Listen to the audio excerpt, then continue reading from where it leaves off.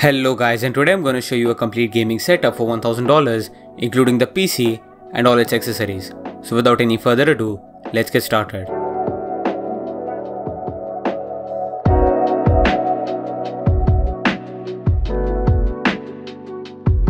So building a gaming setup from scratch can be very expensive and it's difficult to find the right equipment for your gaming needs, especially if you're on a tighter budget. In this video, we have a rather budget or starting setup which can be great if you're starting off and want something with excellent value.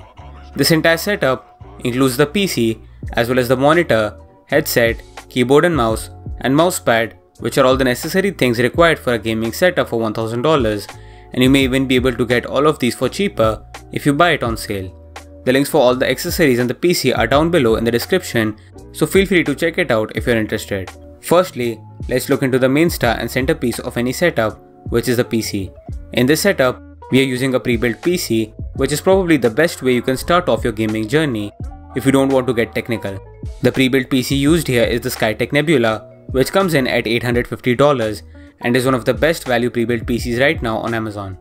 The specs of the PC include an Intel Core i5-13400F CPU, 16GB of DDR4 RAM, a 1TB NVMe SSD, and the NVIDIA Geforce RTX 4060 GPU. These are really great specs, and I made a whole separate video on this PC where we go into much more detail, so if you want a more in-depth review on it, you can check that out as well. In short, this PC has specs capable of playing games at 1440p with high settings and is a great choice for gaming, editing and even streaming. After the PC comes the monitor. The monitor used in this setup is the AOC 24-inch gaming monitor and is priced at $110. The monitor has a 24-inch 180Hz Full HD IPS panel with a 1ms MPRT response time. At 180Hz, this panel feels extremely smooth to use and game on with some light ghosting, which you'll probably notice if you've previously used a high-end gaming monitor. The 1ms response time also only works with backlight strobing, which decreases the brightness, and some people's eyes can hurt when using it for a long time in that mode. Still, the colors and viewing angles are all good and are great for this budget.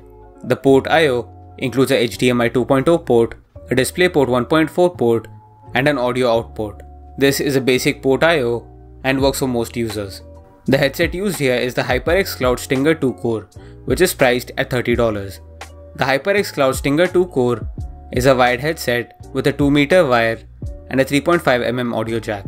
This headset has great spatial audio, and in gaming it's very important as you need to clearly hear the footstep of enemies, and even in day-to-day use, having good audio can make a big difference.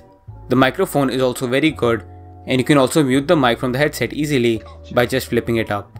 You can also change the cushions around your ear if they get weighed down, and the cushions themselves are soft and heavily padded. The mouse that we've gone for is a Logitech G305 wireless gaming mouse, which is priced at $34. The Logitech G305 can be considered a cheaper version of the Logitech G Pro wireless with a different smaller design.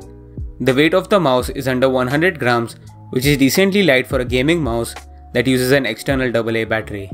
The mouse can be connected via a USB receiver and has an accurate sensor and great feel in the hand. The keyboard here is a unique choice and is the Mate G mechanical keyboard, which is priced at $30. The keyboard is a 65% mechanical keyboard and is a plug-and-play keyboard without external software. It connects with a detachable USB Type-C cable and has simple RGB lights without much customization. There are 3 types of switches you can choose with the keyboard, including red, blue and brown switches. All the keys have a tactile feedback and is a great proper mechanical keyboard on a budget. The mousepad is a budget Logitech mousepad, which is around $10.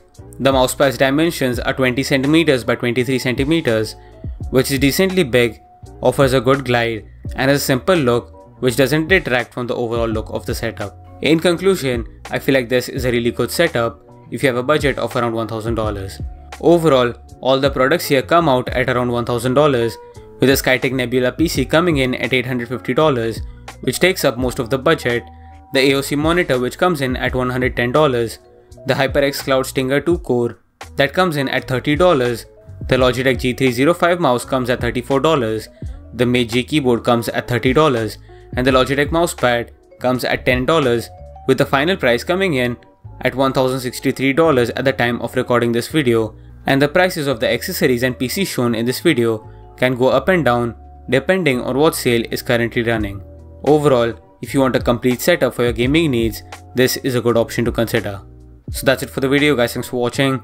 Please like, share and subscribe to the channel, and I hope you've enjoyed this video. And I'll see you guys in the next video. Bye.